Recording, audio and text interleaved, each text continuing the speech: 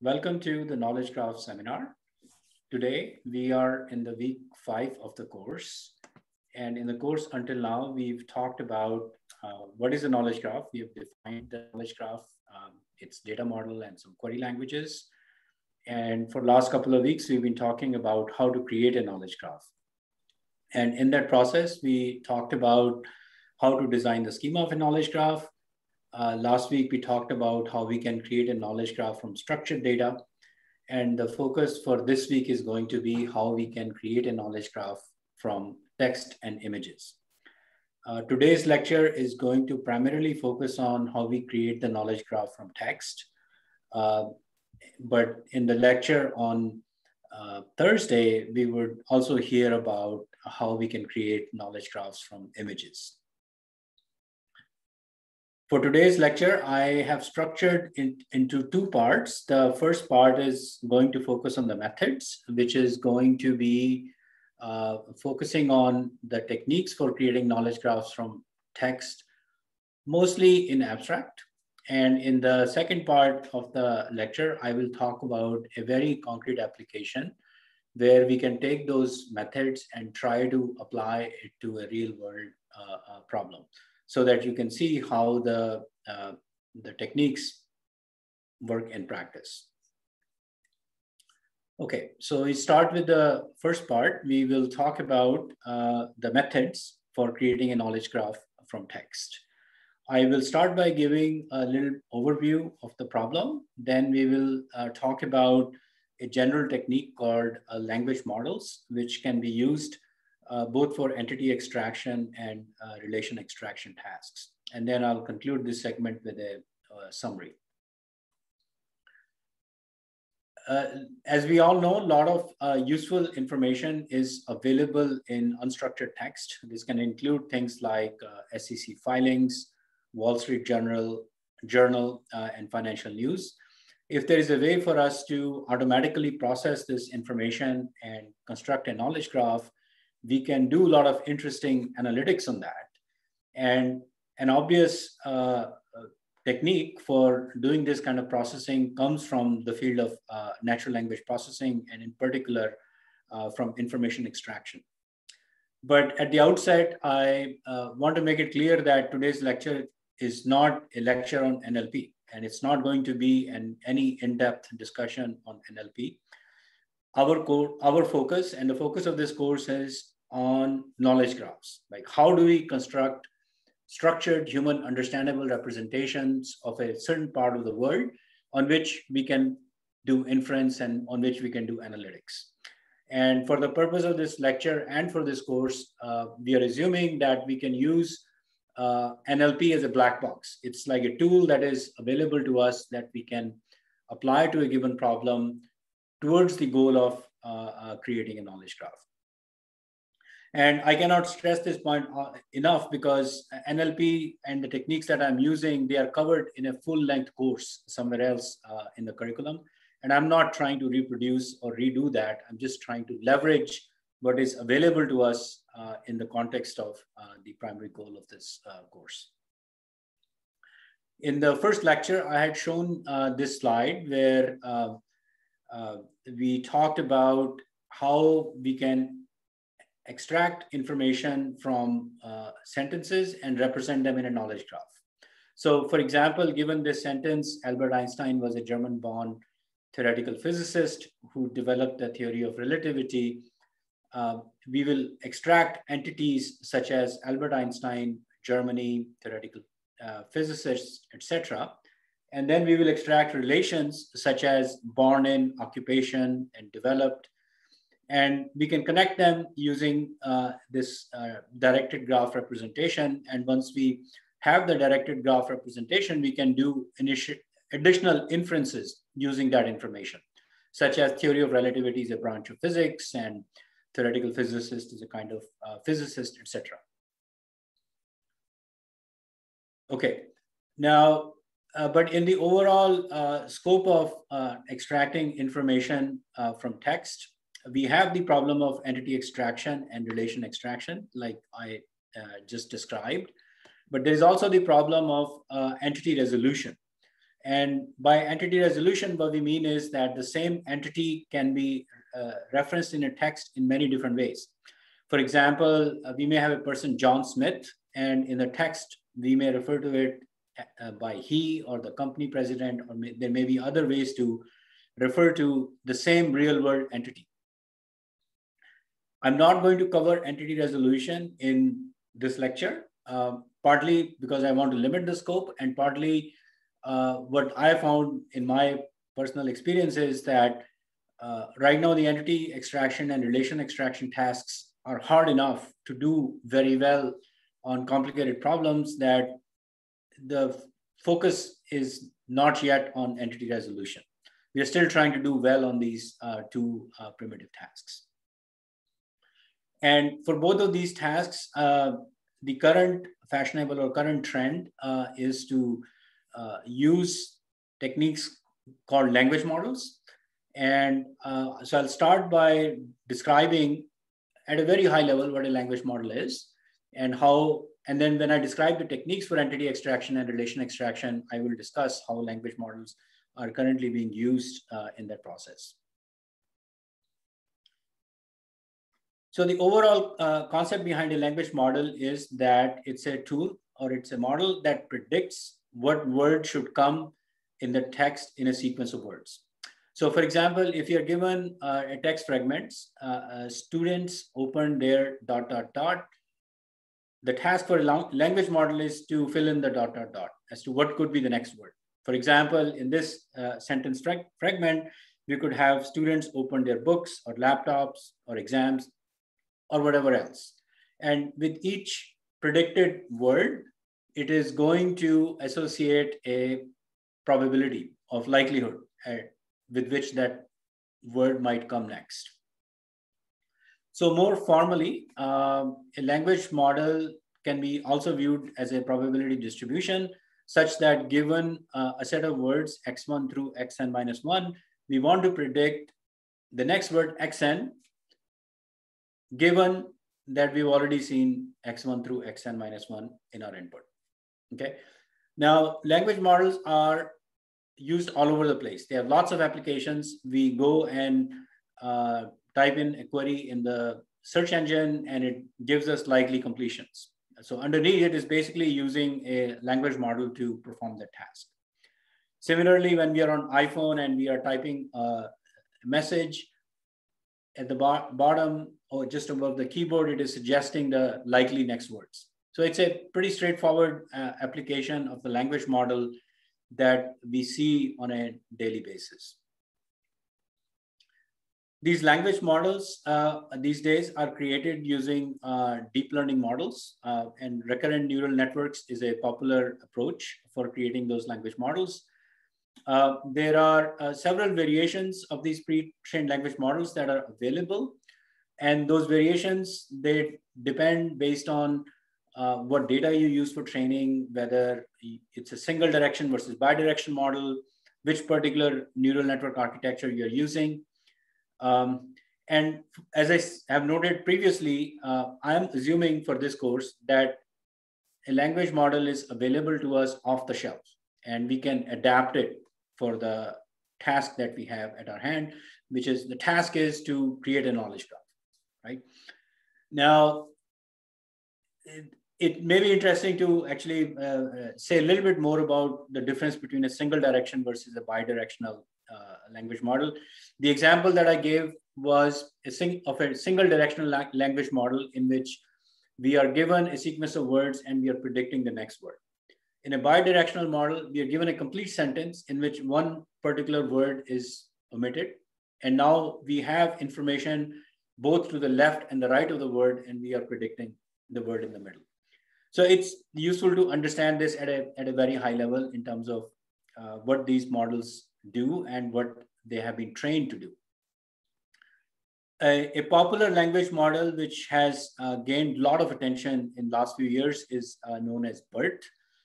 This was originally developed at Google, and more recently there has been a lot of press and news about a new language model called GPT-3. Okay, now let's put our heads down and we focus on the specific problem of entity extraction. I will start by giving a running example for this problem, and then I will outline various approaches for doing entity extraction, and then discuss the challenges that arise in using automated entity extraction.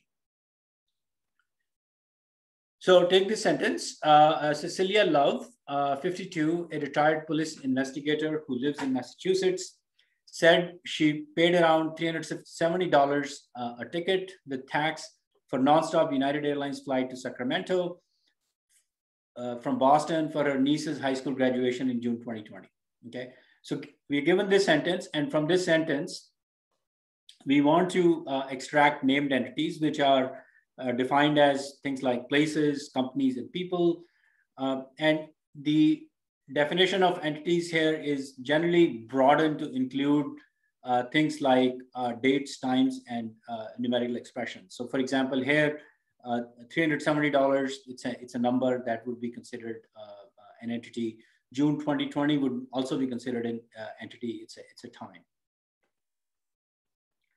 So given the sentence above, the task is to produce an annotated version of the sentence of the type shown here.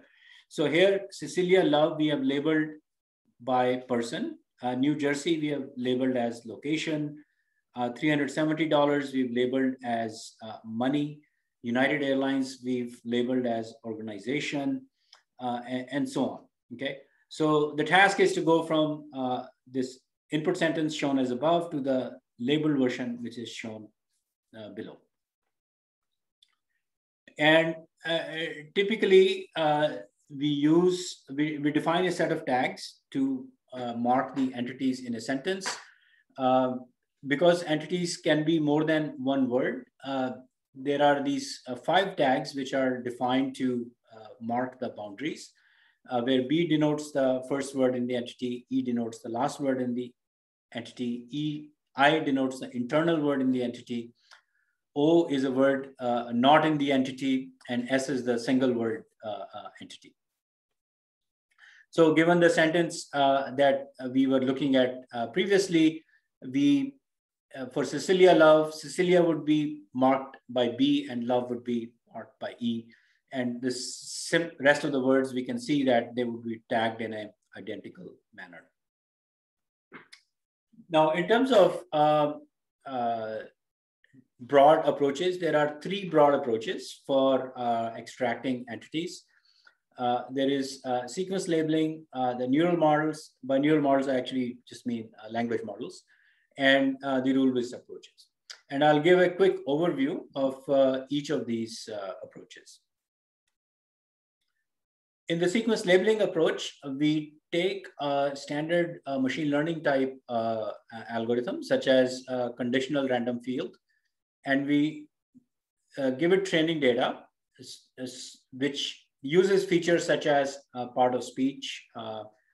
So for example, we may give it an input sentence and we might identify part of speech for every input sentence and say that, okay, if it is a noun, then it must be a named entity.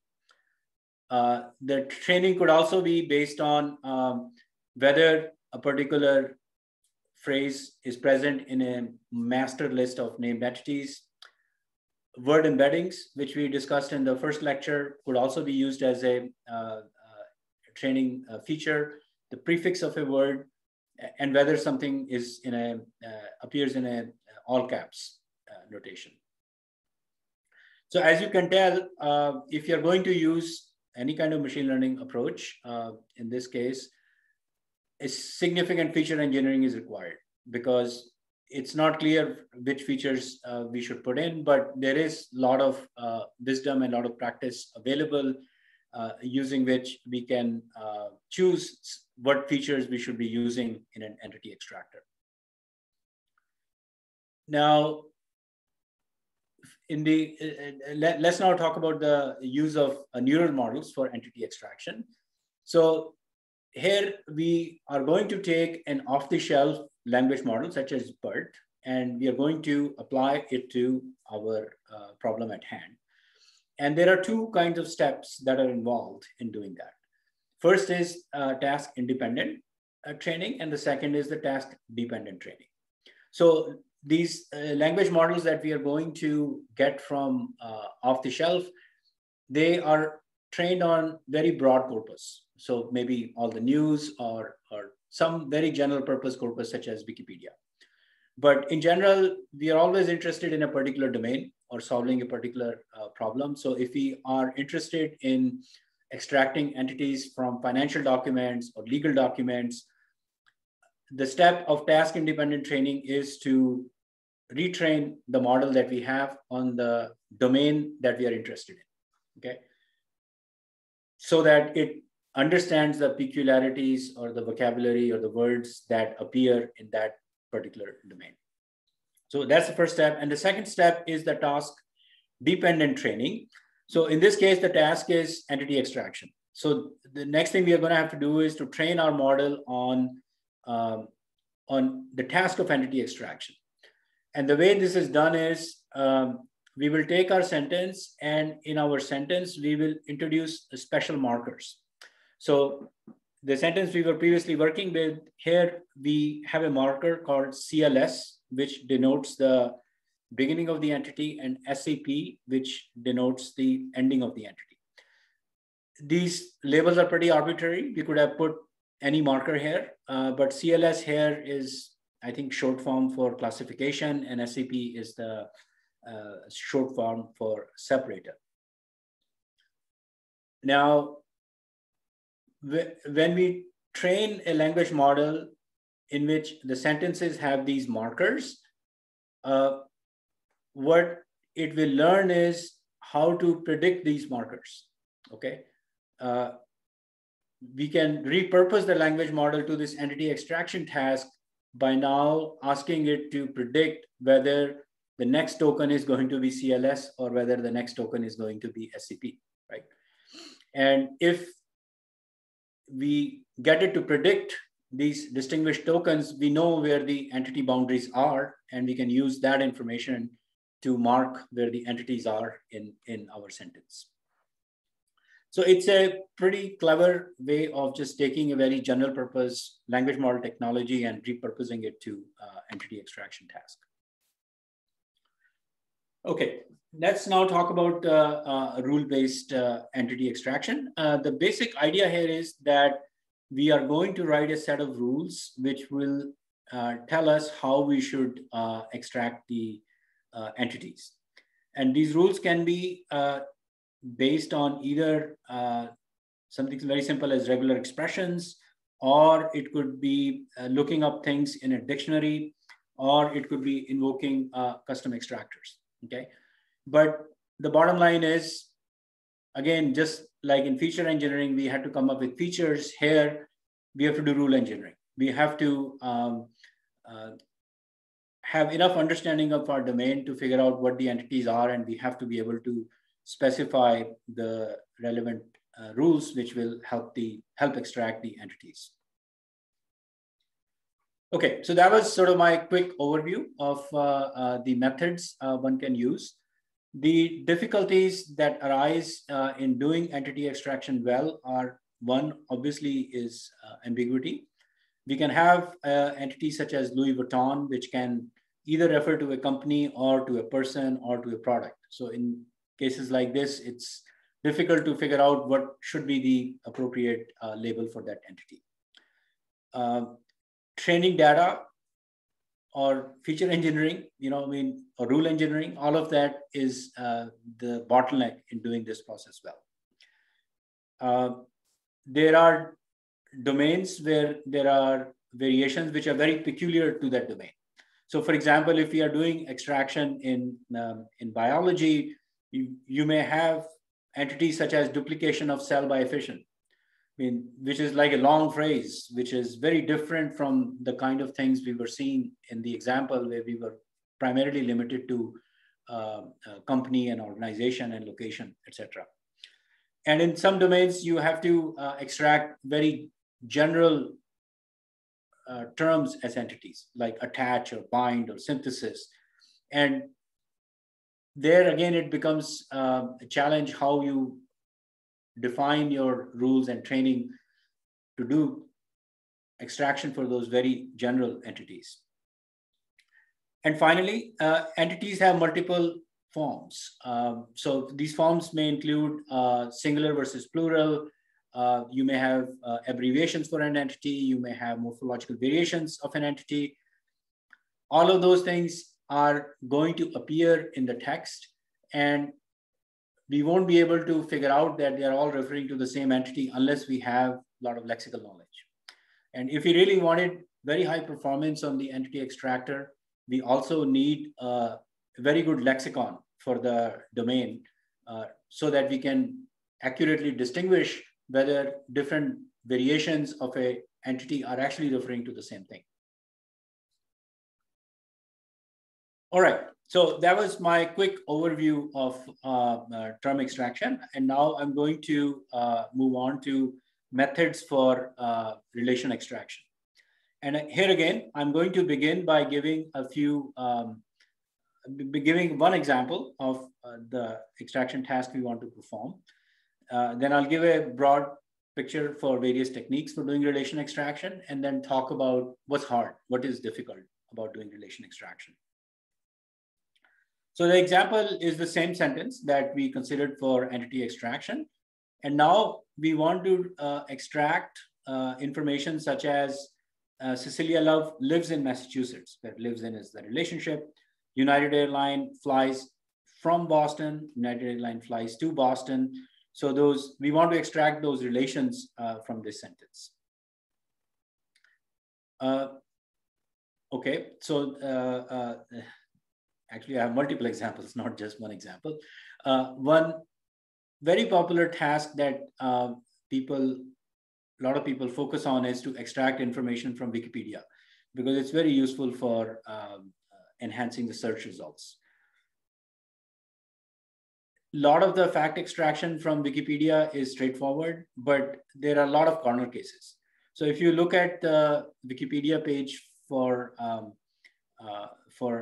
Larry King, he has been married multiple times, 6 or 7 times. And for each of his marriages, there is time duration, right? And if a person is married only a single time, then it's pretty straightforward to extract the spouse relationship. But now the person is married multiple times, and there is time, and sometimes he was married to the same person twice, right?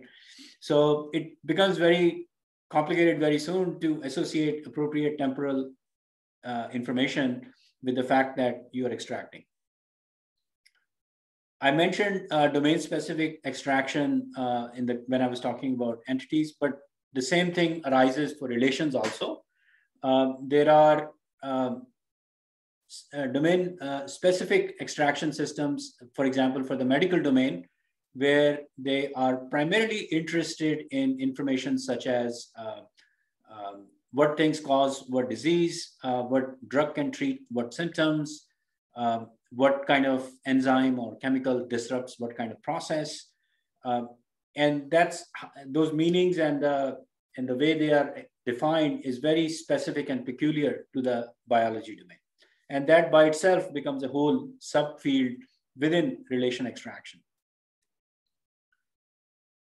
Even for relation extraction, there are 3 broad approaches. There is a rule-based approach, there is a supervised learning approach, and then there is open information extraction.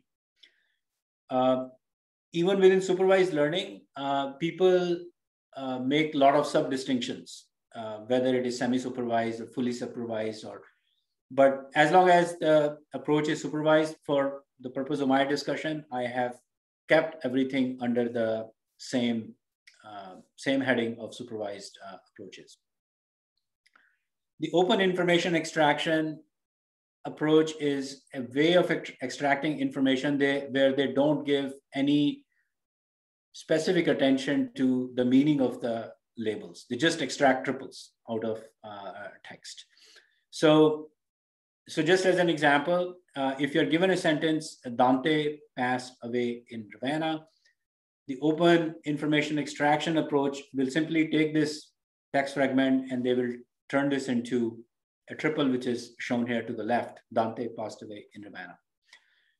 As opposed to taking this text and populating a knowledge graph in which we have a vocabulary of relations which have well-defined semantics. So on the right, I'm showing a little property graph where we have a person node and there's a city node, and there is a relation called depth place, which probably has some domain and range constraints defined for it. It has some rules and constraints on what values it can or cannot take. And whenever we are going to talk about where a person died, we would use the same relation, okay? So there is that careful knowledge engineering and knowledge representation that has happened, which would be not done in the case of open information extraction. In open information extraction, you just process text in a completely unsupervised way. It's a popular and a very compelling story for certain kinds of problems, but it becomes very difficult to do the inference and analytics using the information we will extract in an open information extraction way. So for the purpose of my lecture here, I have decided to keep that outside the scope because we are primarily focused on knowledge graphs, and we are interested in techniques which will help us populate a knowledge graph where we have well-defined meanings for the nodes and labels in our representation. So for the rest of my discussion, I'm going to primarily discuss information extraction or relation extraction based on syntactic patterns and supervised learning.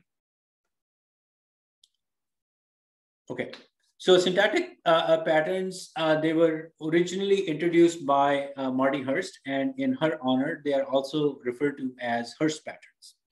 And I'll illustrate that using an example that I took from the original paper on this topic.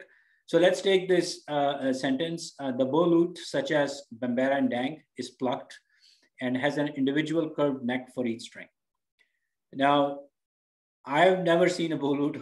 I don't know what Bambara and Dang is. These are the words I may be encountering for the first time.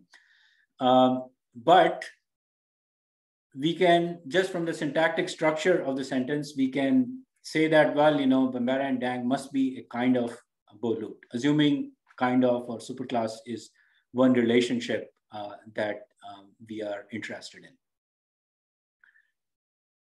So this was the key insight that Marty Hurst had, and she said that, well, you know, we can define such syntactic patterns which, based on the way a sentence is structured, could give us very strong indication for what might be the relationship between them. And she had, in her original paper, she had several examples. So for example, if we have a sentence such as work by authors such as Herrick, Goldsmith, and blah, blah, blah, we know that Herrick and Goldsmith, they are authors, right?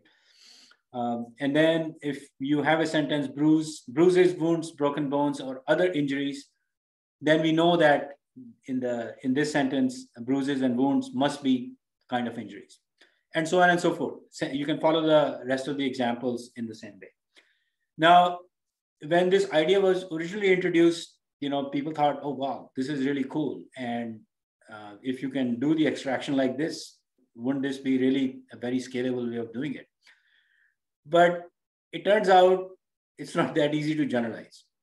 And so even in the original paper, you know, there was this section on, okay, how do you generalize it to relations that you have not seen?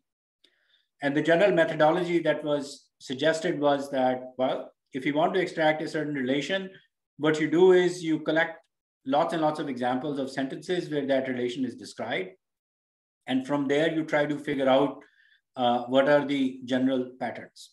And then for those general patterns, you define the syntactic rules. Now, if you take some relationships such as has part, it's been very difficult to find very general patterns about how you would extract it from the text. And I will actually give you more examples of this in the second part of my lecture. Some people have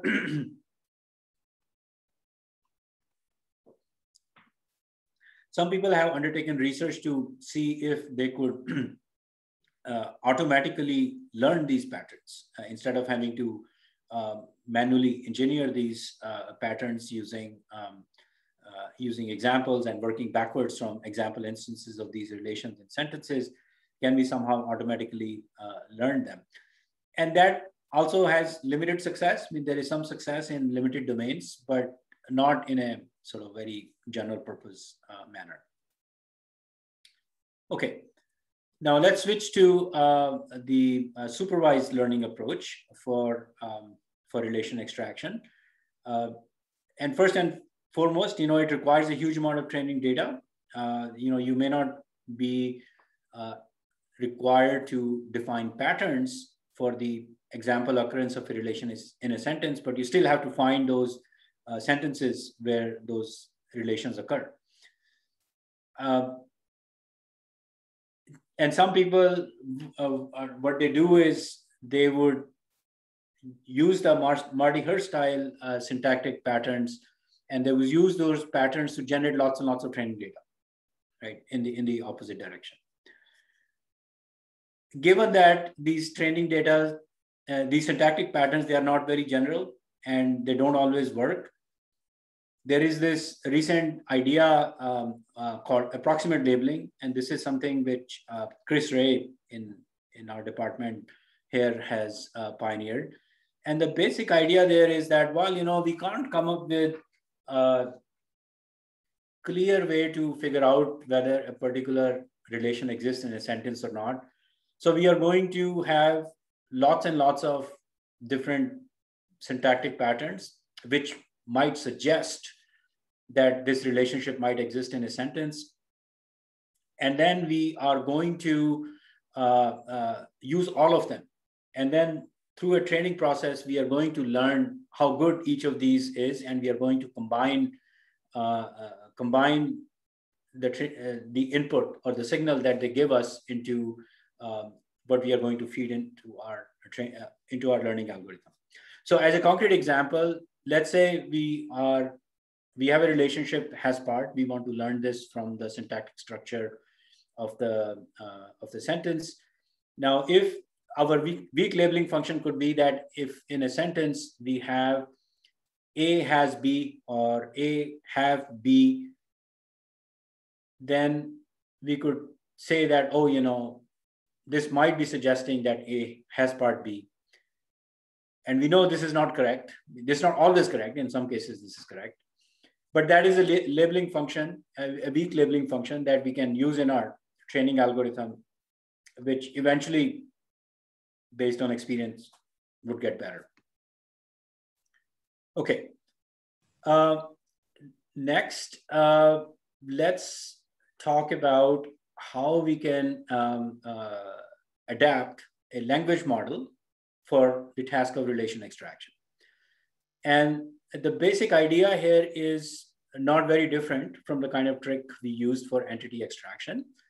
So essentially what we do is we take our input sentences and we put these special markers in our sentence, which denote the beginning and end of each term. So term one start and term one end, that denotes the first entity, and term two start and term two end denotes the second entity. And in our training data, what we are going to train our language model to do is that when the language model encounters a sentence like this, its output should be lives in, which is the relationship that we are trying to predict. So again, the basic idea remains the same. Enhance your input data to add markers which correspond to the task you're trying to perform. Throw lots and lots of data at the model and get it to learn the output you're trying to produce. The challenges you can expect in this case are, the first and foremost is the training data. Like, how do you get lots and lots of examples of the relations of the training data which are required for this, any of these techniques to work? And given that all of these techniques are approximate. I mean, they are not going to work in all the cases. We still need human verification at the end. If the end goal is to come up with a highly accurate knowledge graph, you have to have a human in the loop. And I primarily here talked about relation extraction for entities, but there are specialized methods when you are trying to extract relationships for events, or when you're trying to extract temporal information about entities. I've not covered them in this lecture, but I just wanted people to be aware that there is more to it than what I've just covered here. Okay, so that sort of brings me to the summary of the first part, or the methods part of what I was going to say. And that is entity extraction and relation extraction are fundamental problems if we want to create knowledge graphs from text. And the overall landscape of methods is that people still prefer to use learning-based approaches for doing so, but the rule-based approaches and syntactic patterns, they are very powerful paradigms. And people are leveraging them to create or bootstrap the training data that they need for their learning algorithm. We are still trying, the state of the art is still such that we are still trying to do well on entity extraction and relation extraction. And entity resolution, I mean, that's an extremely difficult problem. Again, I kept that out of this lecture just to sort of keep the scope. But eventually, I think once the entity extraction and relation extraction becomes well tackled, entity resolution is going to be increasingly important. Okay. Now, I would like now to move to the second part of the lecture, which is going to focus on a concrete application where I can illustrate how these methods actually worked in a particular project that I was involved in. I'll take a quick scan at the questions just to see whether there is anything I should address now versus addressing at the end of the lecture.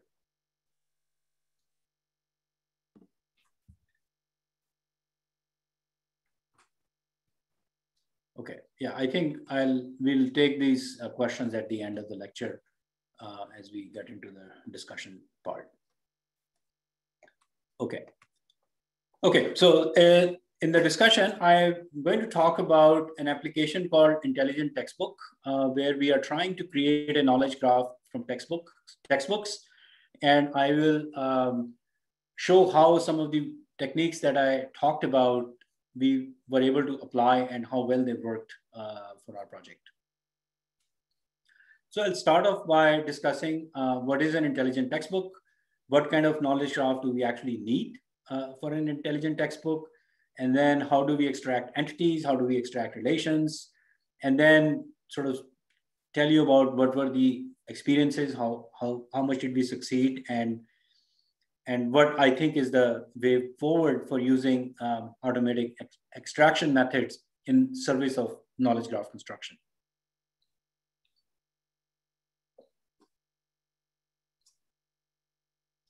So I like to define an intelligent textbook as a traditional textbook, which is enhanced by a knowledge graph of concepts and relations, which are found in the book, okay? And once we combine this traditional book with a knowledge graph, I'm calling that an intelligent textbook.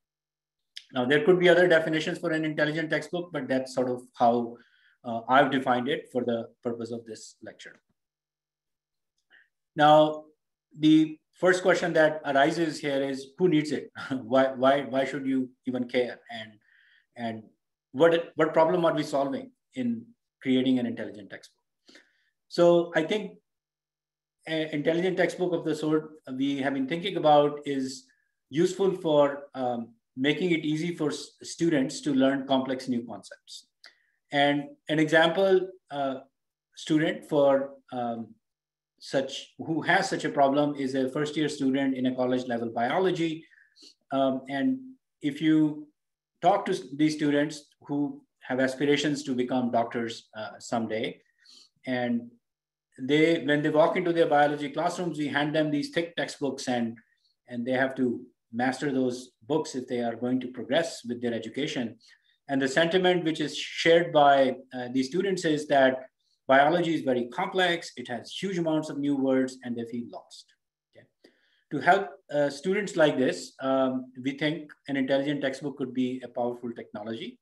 And we have built a concrete prototype of what such a textbook might look like. And I'm going to give you a demonstration of this book so that you can see for yourself concretely what I'm talking about.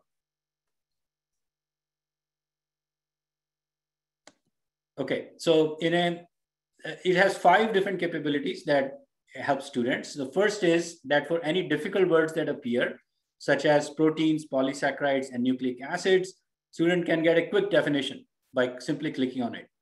Second, it helps cross-link content coming from different parts of the book, including diagrams, regardless of which chapter those diagrams might be defined in. Third, it gives a visualization, knowledge graph visualization for every single concept in the book. And the student can interactively explore this visualization to ensure that they've learned what they were studying. Fourth, as the student is reading a book and they highlight a passage, it asks the student questions. And for example, in this case, the student kind of remembers that hemoglobins carry oxygen, but they're not sure. So they decide to touch on that question. And by comparing their answer with the answer returned by the book, they have this renewed confidence that they actually understood the material. So it's a great self-testing device. And finally, they can ask questions from the book. For example, here, the student is asking, compare protein with a polysaccharide. And in response to such a question, the book will systematically compare these 2 concepts and present the results in a nicely organized table. Okay. So using these 5 new capabilities, which are powered by a knowledge graph, the student is able to more effectively interact and engage with this complicated body of knowledge. Okay, so that was the demonstration, just to make it concrete for you how the knowledge graph is actually being used in the context of a textbook. It's actually not just a demo, it's actually a working prototype, and we have tested it out in multiple classrooms, at some community colleges, at a college campus in Sweden, and also at Harvard University. And we found that these features that I just showed in the demonstration, they are uniformly liked by students. They also lead to better learning outcomes, and it also helps underperforming students. Okay, so the real challenge in creating intelligent textbooks like this is to actually build the graph. How do we actually build the graph in a scalable manner for lots and lots of books? Now, the next thing one could ask here is, okay, what kind of knowledge graph is actually needed? Okay, what is it that we are trying to create which would enable the kind of demonstration that I just showed?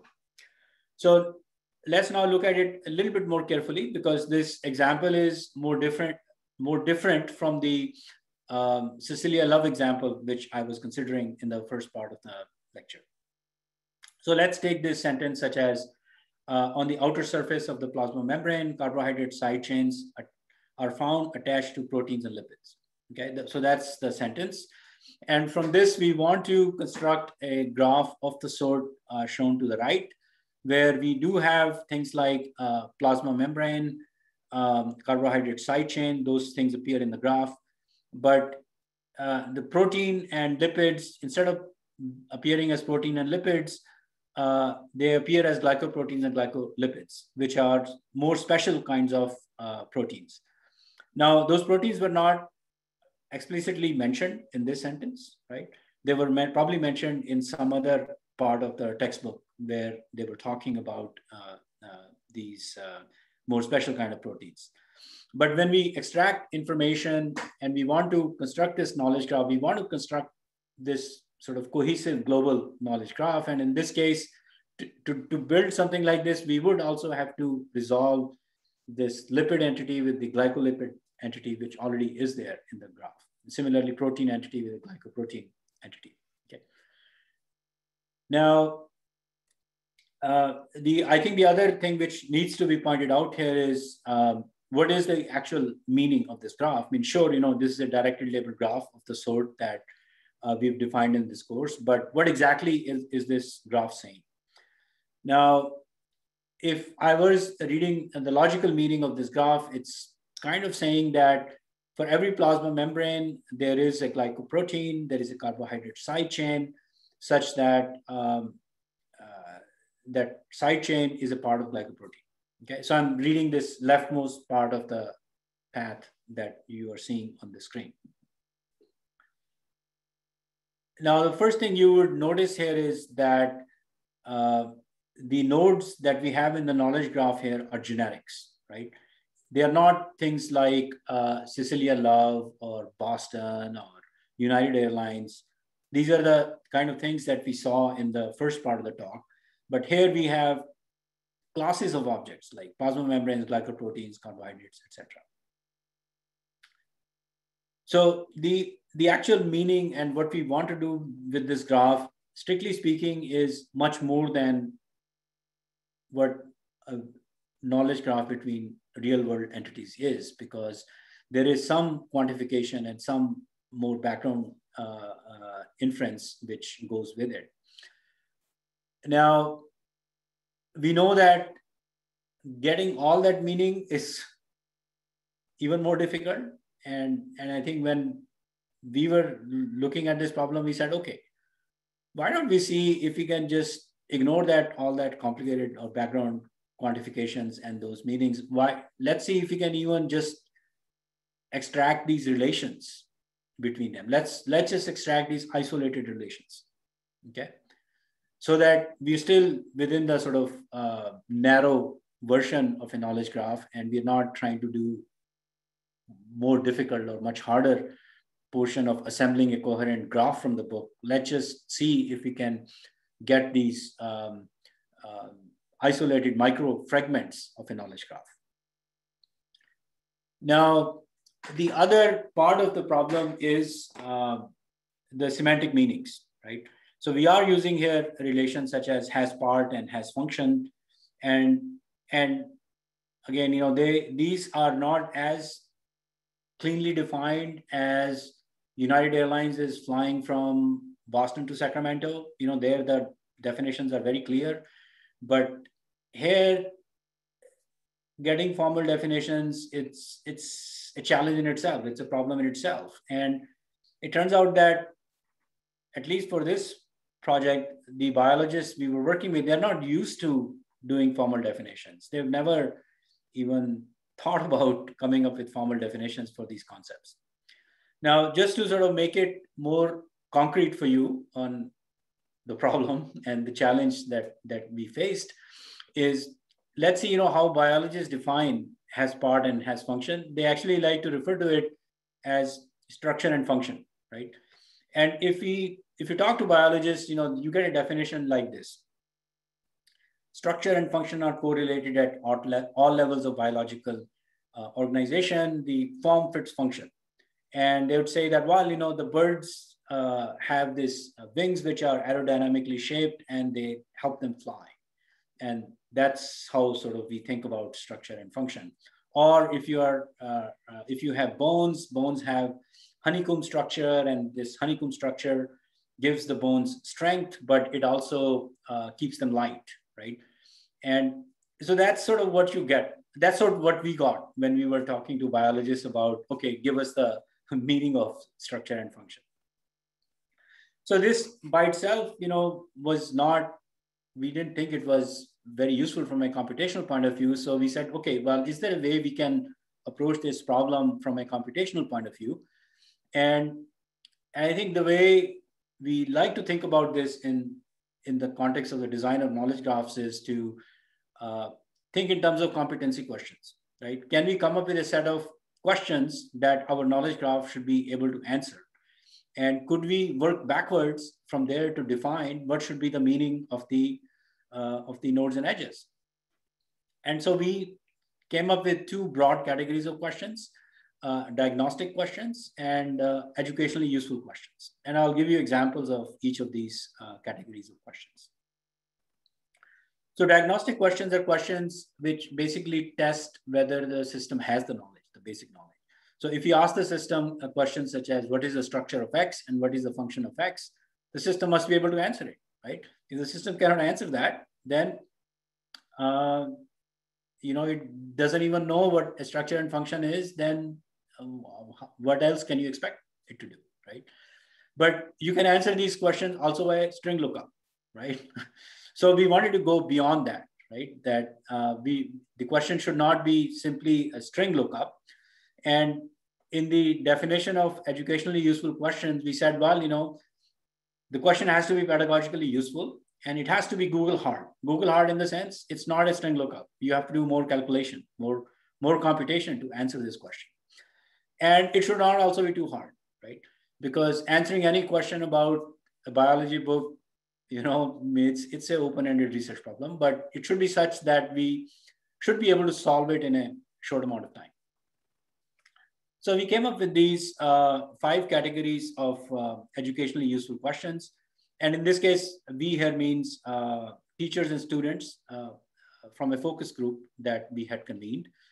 And they gave us 100, 200 or so questions. And then we sort of sat down and we categorized them into these 5 different categories.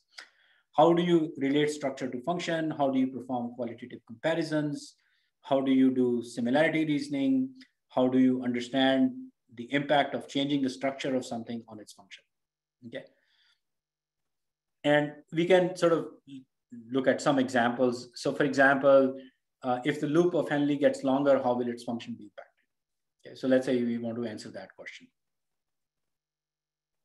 All right, so this was sort of a set of requirements. So working from this set of requirements, we came up with a vocabulary or a set of relation definitions which should be present in our knowledge graph. And we made this list.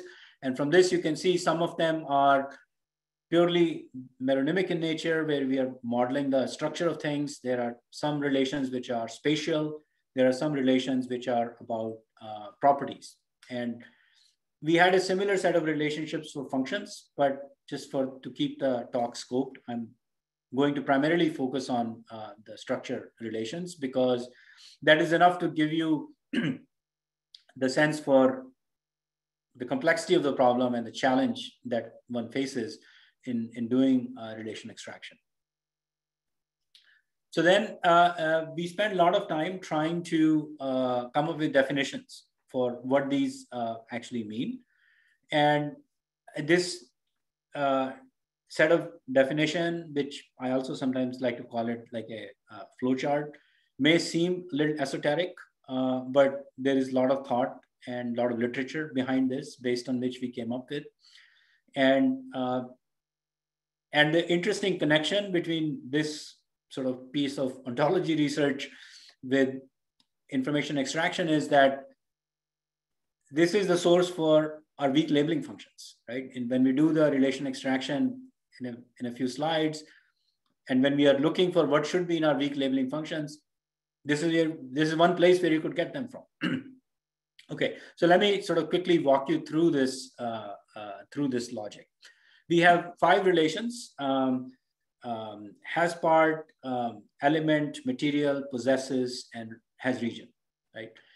And we can have any of these 5 relationships between 2 entities if it makes sense to say X has Y in English, right?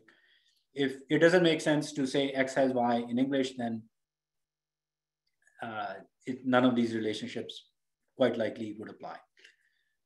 We would say X has region Y if Y is a region of space defined in relation to X, and it does not make sense to associate Y with properties such as mass or density. Okay, and an everyday example of this would be, let's say you have a table and you want to say, define a relationship between tabletop and table, right? And tabletop is a region of space which is defined in relation to a table. And tabletop by itself doesn't have mass or density. Table does have mass and density, but tabletop doesn't. It's just a region of space. We say X has material Y if Y is tangible and is pervasive in X. Now, continuing with the table example, wood would be material for table because wood is a table is could be made of wood. X has element Y if X is a set of entities of the same type or sibling types that Y is an instance of. Now here the more common example would be like if you have a DNA strand where DNA strand is made of a set of nucleotides, or you in more common sense world, you have a necklace and you have a set of beads which constitute a necklace. So there the relationship between the necklace and the beads is the element relationship. X possesses Y only if Y is energy, bond, or gradient. Now, you may say, oh, this is sort of very strange way of defining it, but this is actually an example application of what Marty Hurst argues, right? So we had this possesses relationship and we went into the book and we see where they were using the possesses relationship, and we tried to look for a generic pattern that we could specify when X possesses Y. And at least for the biology book, this is the best we could come up with, that they were using the word possesses whenever the entities happen to be energy, bond, or gradients. Okay, and if none of these relations applies, then the likely candidate is the has-part relationship. Okay, so I think this is the sort of semantic definition work, which really distinguishes the knowledge graph relation extraction from open information extraction. Where in open information extraction, you don't do this kind of work. You just see what's in the text and that becomes your relation. Okay, but here we are trying to pay attention to what these relations mean, how they are actually used, and how we might be able to axiomatize them, how we might be able to draw conclusions from them. Okay, so having set up that framework and the problem definition, let's now talk about entity extraction and how we can take entity extraction techniques from the first part of the lecture to solve the problem we have here. So we go back to our sentence, and given this sentence, we want to extract plasma membrane, carbohydrate, side chain, proteins, and lipids. Okay, that's what we want to get out of this. Then the first question you would obviously ask is, well, where are we going to get the training data from?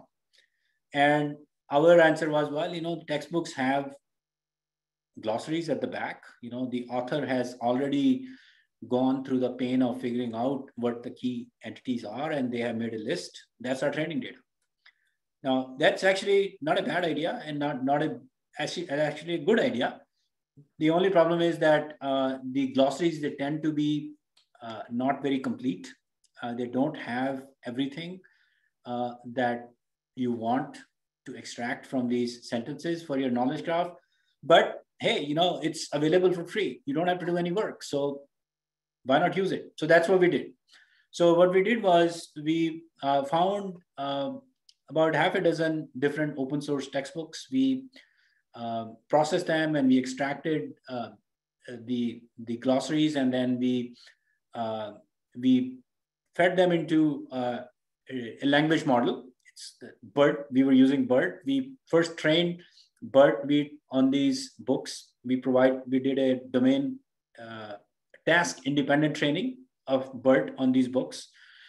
And then we fed these glossaries into the language model. And then we obviously had a dev set and the test set, right? In the development set, we had these about less than a dozen or so books on different topics: physics, psychology, microbiology, chemistry, etc. And then we had a dev set and the test set. And in the test, we were feeding it sentences such as the one you see above here, all cells have cell membranes, but only some have cell walls. And we were expecting it to give us the sentence of the kind you see at the bottom, where it has to tell us the entities, cells, cell membrane, and cell walls. Okay, because that's going to be the first step that we are going to need to build our knowledge graph. So we tested this out, and we found that the precision on this was not bad. I mean, it was 0.67. You know, I'm saying not bad because it's not 0.2 or 0.1, but it's certainly not 0.99 of the kind that we would like to have in the book. And the recall was even lower. It was 0.51. So, I mean, it was missing out on a lot of things you would want to extract. But the beautiful thing about this was that, okay, this is all automatic. You know, you can do this, you know, once you have the code, you know, you could do this right away. And at this point you would ask, okay, why is it not behaving better? And if you wanted to make it better, how would we go about making it better? So one sort of challenge that we saw, and I mentioned in the previous part of the lecture, was that there are multiple ways to refer to entities, right? So you could have DNA, and then DNA is also same as deoxyribose nuclease, right? And you have to somehow, you either have to have a language model that tells you synonyms, right? Or if you don't have that, and if you just have entity extraction, then entity extractor will think that these are two separate entities, right? And similarly, you know, you may have situations like in a sentence where they are using membrane, in another sentence where they're using cell membrane, but they're talking about the same thing. And then you have to be able to disambiguate between the two. In biology, there are also a lot of unusual plurals. So you have things like mitochondrion versus mitochondria. So where mitochondria is the plural form of mitochondrion, but it's a kind of unusual plural. And unless language model knows that, or unless you train your language model for plural detection, it's going to treat these as two separate entities, right? So I think one big lesson that we learned in this whole exercise was that a good lexicon is actually essential if you're going to do very high fidelity term extraction. If you don't have this lexical knowledge, or you train your language model to actually learn the lexicon also, unless you do that, the fidelity of information you're going to get through these language models is not going to be very satisfying to the domain experts. Okay, domain experts of the sort who are writing a book. Okay, I should sort of make that clear. And I think the other thing you would have observed by now is that this relation extraction problem is very different from the relation extraction problem I talked about in the first segment, where we had basically people, places, companies, dates. You know, there are 4 or 5 classes of entities that we were trying to extract. And here the entities are much more varied, and just even the definition of what counts as an entity is sort of very different from what we tend to see in the conventional relation extraction task. So for example, the biologist would consider faulty tumor suppressor gene as an entity, and then the question is, really, is that an entity? And this kind of entity, it's unlikely to exist in a very general language model. It's very peculiar to biology. And then something like control of blood flow to skin, which is a very reasonable function that you may want to have in your knowledge graph. But this is a phrase which is 6 words long, and doing it using language models, it's currently outside, the reach of the current language models. And I had briefly mentioned these very general words like attach and synthesis, which you want to identify as nodes in your knowledge graph, which the current systems, they won't obviously do. All right. So given that, let's now move on to the task of relation extraction. Assuming, we can do these entities, and maybe we can do the correction. Let's see if we can extract some of the relations we are interested in through these automatic methods. Now, let's go back to the sentence we were working with. We have the entities as shown at the top. We have relations as shown at the bottom. We've identified here that, plasma membrane has part carbohydrate side chain. And because they are connected, then they must be abutting each other. So we are using one meronymic and one spatial relationship. Now, the first question that obviously arises here is, where do we get the training data from? Now, in this case, we had some training data we could get from the existing knowledge base, because we had a knowledge base we had hand built. And there is this distance supervision technique using which you can if you already know some relations, you can map them to the textbook sentences. And in addition, we use the weak supervision technique of Chris Ray style based on the semantic definitions of these relationships that I had alluded to earlier. So essentially, the way the weak supervision works is we define a set of label functions. We apply each of these label functions to every training instance that we have in our input. And then we aggregate the input that these labeling functions are giving us into hard labels and soft labels. Hard labels are obtained based on the majority labels, and soft labels, they are labels calculated by some probabilistic combination of how much we trust each of these labeling functions. And then we have a very similar pipeline where we have the entities from our entity extraction step. We enumerate all pairs of entities, and then we input them into our model. We train that model based on our pre-existing knowledge base and the weak labeling functions. And the task of the model is to tell us what might be the likely relationship between the two entities that appear in a sentence. Okay, so that was the process. Again, the precision turned out to be in the range of 0.65, and recall was in the range of 0.54. I mean, it misses out on a lot of things, but a lot of things that it finds, they are not too bad. It's not like 10% or 20% accuracy, but it's also not 100% or 99%. Now, at this point, the vision that, a lot of people get very excited is that, well, you want to feed these books into these learning models and then get the entities and then feed those entities into a second language model, and then you get the relations, and then voila, you'll get these knowledge graphs at the other end. People get excited about that, but because the precision and recall is not quite there, this rosy picture doesn't quite pan out in practice. I don't think it's going to pan out anytime soon. So the picture that I sort of think how these technologies can be used for knowledge graph, highly accurate knowledge graph construction, is to introduce a human review step. So you do some automatic term extraction, and then you have a human actually look at what the model did, and then you feed that into relation extraction. Then you have a human look at it, and then there is this still undefined task of how do you take these triple level information and you sort of synthesize and fuse them or integrate them into a coherent knowledge graph.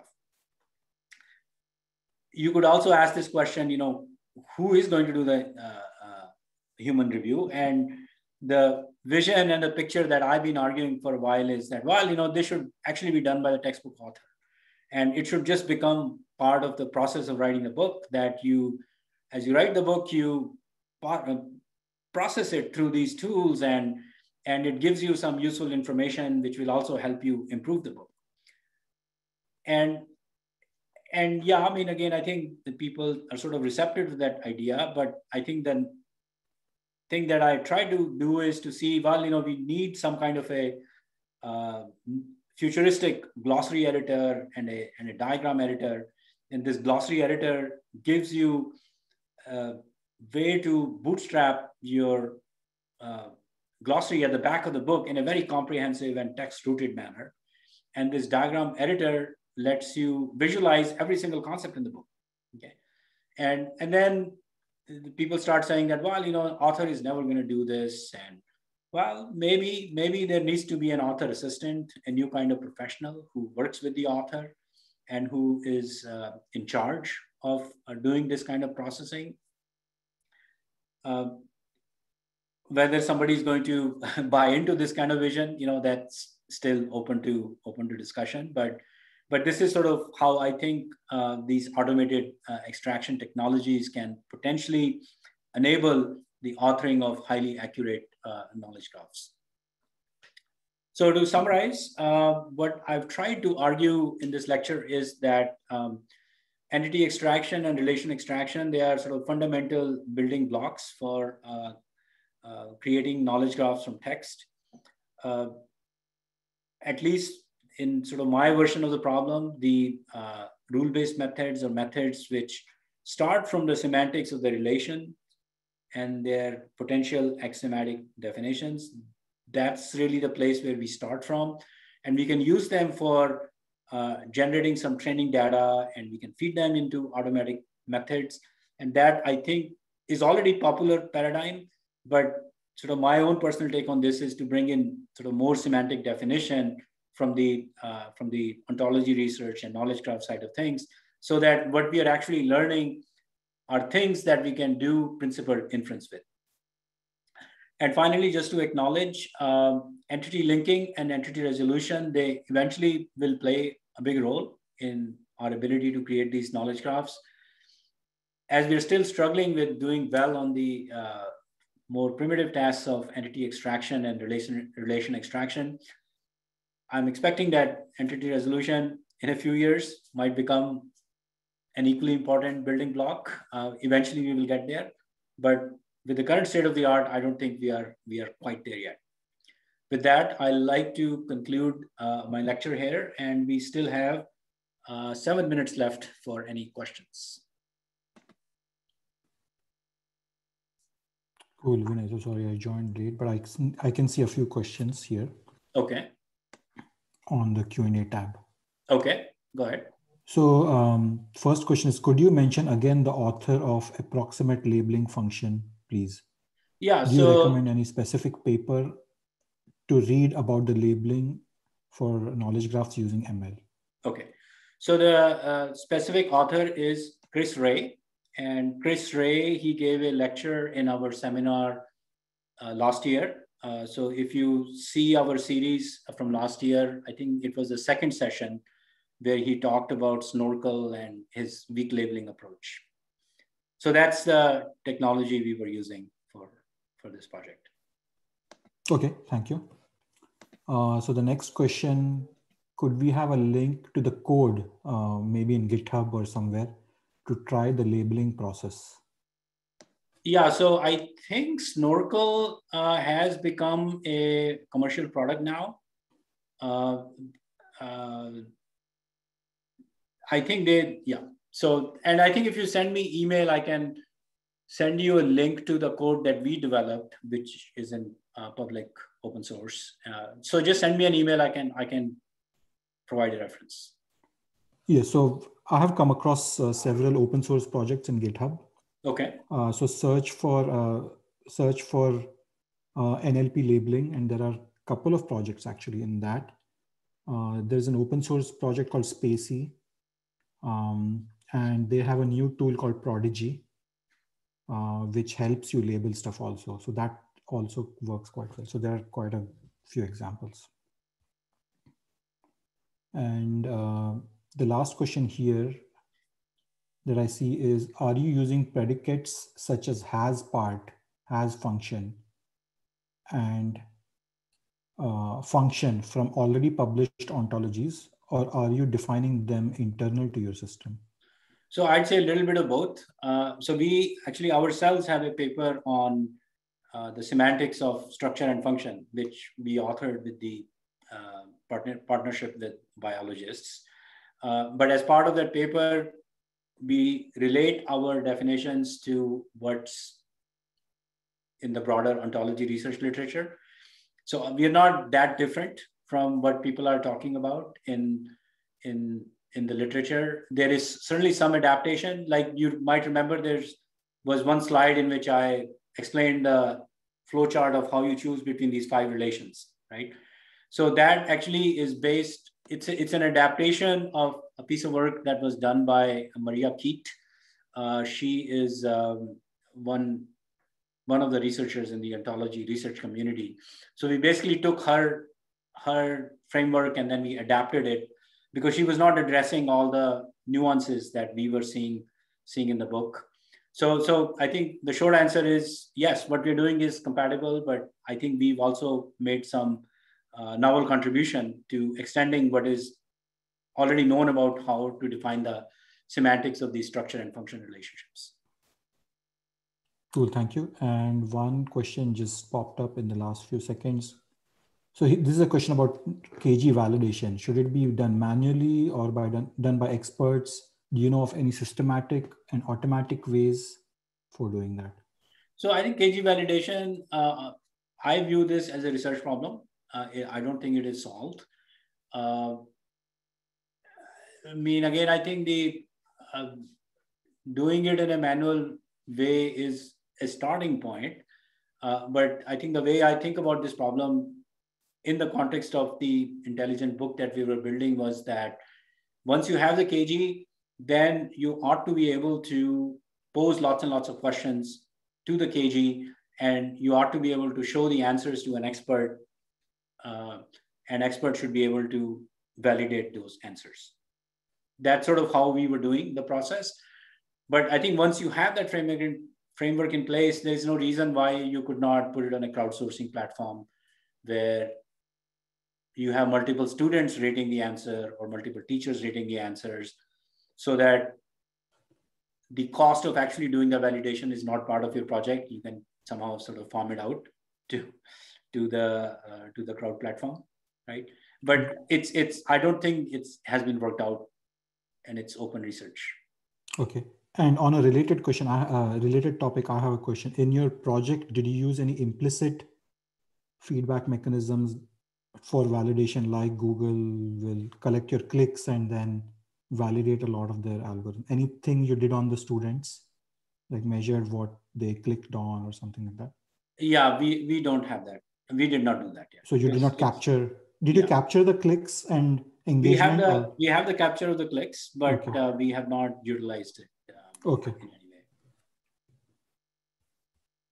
So yeah, I think that's it on the questions here. There was something in the chat. Do you use a GraphDB? Which GraphDB is recommended? While we were using at that time what you can call it a logic programming system, that's sort of what we have in the guts of the current prototype. And if we were to ever rebuild it, it would be some version of that. In terms of which GraphDB you recommend, Naren has been planning a lecture towards the end of the series where he will give us a sort of survey of the tools available and what people should consider looking at. So I think we should defer that question to that lecture. Sounds good. I will keep this in mind, this question in mind when I present that. Cool. I think we're done, Vinay. Okay. Mike, do you have anything to add? No, I don't think so. Unless you want to have a long drawn out argument about rule-based versus machine learning or intelligent textbooks and what exactly they are. But I'm just impressed with how cool the tool that you built is. And I would like it to see it go farther, but I'm happy to see that it's gotten as far as it has. All right. Well, that's a great closing statement. Thank you, Mike, for your support and inspiration. And I will conclude, and we will continue our series on Thursday. On Thursday, we have two fantastic speakers, Aditya Kalyanpur, who worked on the team that had built the Jeopardy system at IBM. He will be talking about his current work on creating causal graphs for understanding natural language. And we will have a second speaker, Ranjay Krishna, who defended his PhD thesis on Friday. He will be talking about how he has been using scene graphs for image understanding. So we will see you on Thursday. Thank you very much. Bye-bye.